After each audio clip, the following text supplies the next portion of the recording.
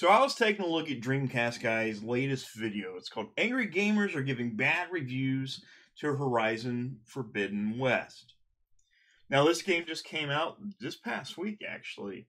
Um, it's got some pretty good review scores.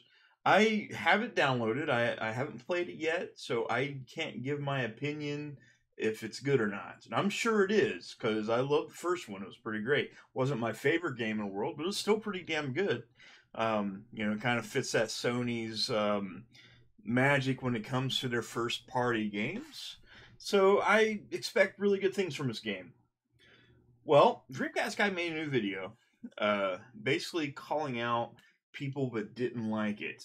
Um, and he's kind of gatekeeping a little bit. And I'll explain why. I'm not trying to cause problems or anything. But he's kind of gatekeeping. He does this normally when it comes to. He's a Sony fanboy. Let's go again. He says he's a gamer. He plays everything, and I'm sure he does. But he does gatekeep a lot for Sony. And it's weird, really weird. Now, I used to be like that probably back in, just a few years ago. Right when the Xbox 360 and PlayStation 3, that's a long time. I was big into the Xbox, and I'm still a guy that loves my Xbox. I have my PlayStation 5, I have my Switch, I have my Xbox Series X, and my PC, and all that other shit. I game on everything. I even play some mobile games. Dare I say that? I don't like to admit that.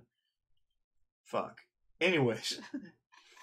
Well, one of the things you kind of notice whenever these new games, these exclusives come out, you get people from both sides of the fence. And when Halo came out, Sony fanboys were trashing the game, review brigading, knocking things down. And now the new Sony game comes out, and it's the same thing. But the way that Dreamcast Guy has approached this, and I feel like I'm a broken record. I like Dreamcast Guy. I don't have anything against him, but he does say some things that kind of pisses me off. As a gamer, which I kind of feel like gamer now is it's a stupid word. You're just a person that likes games. That's how I see it. I like games. I love games. I've played games all my life, but I wouldn't say I'm a gamer. I'm going to say I'm just a guy that loves video games. You can say, "Oh, what that is by very definition is gamer." I know, but gamer does have some bad connotations to it. Like if you think about it. So I'm just a guy that loves video games. Well, one of the things he's doing in this video, he's talking about how in Metacritic, where we have your critic reviews, and I think right now Forbidden West is sitting at 88 out of 100, and the review scores from the users is a little bit lower, especially on the PlayStation 4 version. And you have a lot of complaints about people that's either disappointed in it, didn't like the game bugs, and some other things, aspects of it. And then you do have, trolls. I wouldn't say all of them are trolls, which kind of what I feel like Dreamcast is doing is saying that everybody that did not like Forbidden West or have problems with it are trolls or Xbox fanboys, which I don't think that's really the case. I'm not saying that doesn't exist, and he did show a few that was there that was Xbox fanboys. And, they're not morons. Dreamcast Guy, if somebody has a different opinion than you, like I know you like to play games, and you it's your passion, and it's my passion too. I love games. I purchased Forbidden West. I purchased Horizon Zero Dawn. I haven't played the expansion though, but I did beat the first game. But I feel like every time that there's a Sony game that comes out, like a first party game, he kind of gatekeeps a little bit. And what I mean by that is he's really protective of these games. I don't consider myself protective of any certain game. Maybe just a little, maybe my favorite games, but I like to give games a chance. If Halo Infinite was really, really bad, I'd still want to play it because I love Halo, but I want to experience it myself. And that's kind of how I feel like some of these people. There's probably some people who's never played the game that gave reviews, and those are the trolls. But for people that's played the game and they are experiencing these things, they are right to their opinion. That doesn't mean they're morons. Um, I don't know where you're getting that from, dude. Like, if I played the game and I'm going to play the game and I experience some bugs and some shit that I don't like, I'm going to talk about it. I'm going to I'm going to give my review. I want to talk about what I didn't like about the game. That doesn't make me a moron. It just makes me a guy that's played the game and has some criticisms about it. But I'm not going to put you on blast and say that everybody that gave this game poor reviews are Xbox fanboys or trolls. Which again, he did show an example of some people doing that. But you see that on both sides of the table there. And Dreamcast guy does this too. He has a history of it. He's not fucking innocent. And he might say he is, but he's not. He kind of gatekeep. I remember when the PlayStation 5 was coming out and IGN put a thing. It was a article about how the PlayStation 5 has no games. And he basically just grabbed a whole stack of PlayStation 4 games and said, hey, here's all the games. Then saying the Xbox has no games. Well, the Xbox has games. I mean, by his logic, PlayStation 5 can play PlayStation 4 games and have games, but if the Xbox has backwards compatibility, they have no game. Now, I would say if there's no exclusives for those systems, I understand that. Xbox, there for a while, didn't have very many exclusives, especially when it opened up.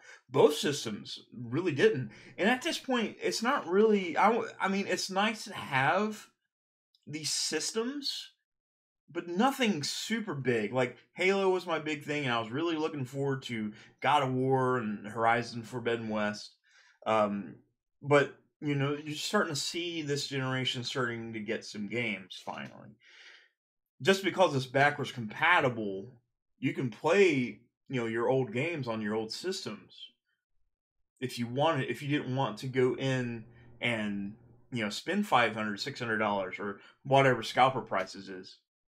I was very fortunate from whenever the game systems came out that I actually had them pre-ordered the first day they became available. I stood in line. I remember I sit there in line from 3 o'clock in the morning all the way to 11 to get my place. And there was only 5 consoles. And we had about maybe 15 people. And I was one of the lucky ones that got the Series X. So, I got my PlayStation 5 the day it came out. I got the digital edition. And, it's nice. The hardware is really nice. But there hasn't been a lot of games to take advantage of it. And, right now, the PlayStation 4, you can play Forbidden West on a PS4. And that's where I think a lot of people are having some of these issues is from the PS4 version of the game. Which, by all means, like, it looks like it's a pretty demanding game, graphically. And, I think that's what some of the people are having problems with. I don't think it's just the game sucks, which I doubt it. I hear a lot of people didn't like the story that well compared to the first game, which, you're entitled to that opinion. That doesn't make you a moron. And, if I play through the game and finish it and, didn't like the story, I'm just going to fucking tell you. But it doesn't make me a moron or an Xbox fanboy. So, Dreamcast guy, please stop generalizing. And I know one of the things he did too was making fun of some of the people that mistyped and basically called them idiots because grammar. I'm not good with grammar. I'm not good at getting my words out. doesn't make me a moron. It just makes me less of a human being. Wait. May? Wait. Okay, yeah. I that doesn't make me a moron. It just means I suck at grammar. Same way I'm with math. I suck at math. But I just kind of wish that he would stop gatekeeping Sony products.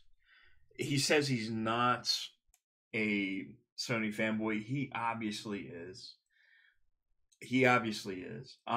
You can call me an Xbox fanboy. I love my Xbox. I've had all the Xboxes, but I've had all the PlayStations. I have had all the Nintendo systems. And it's just kind of weird. Like, anytime I see the System Wars stuff starting over again, which, I was a big part of that back in the day. NeoGAF and GameSpot's System Wars forum. I mean, I know what that shit's all about, man. Like, you stand guard for your system of choice.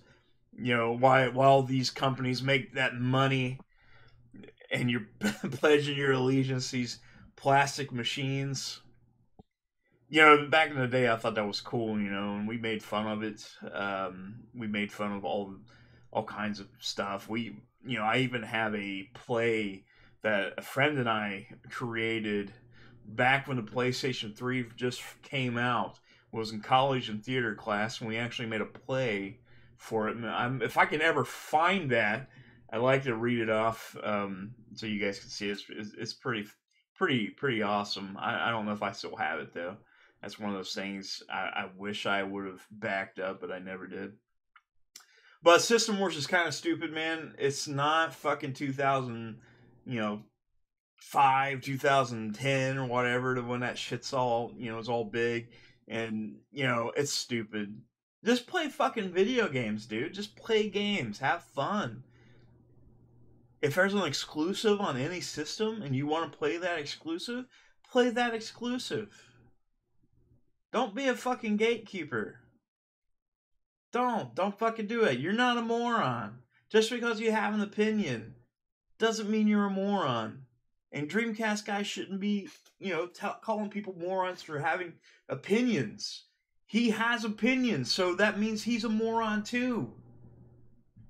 If that's his, if that's his logic, anybody that has an opinion, and that's what a review is, are morons. I mean, that's true. That is true. It's fucking true, man. Dreamcast guy, you're better than this, dude. Guys, thank you so much for watching. Definitely appreciate it. I'll see you guys soon.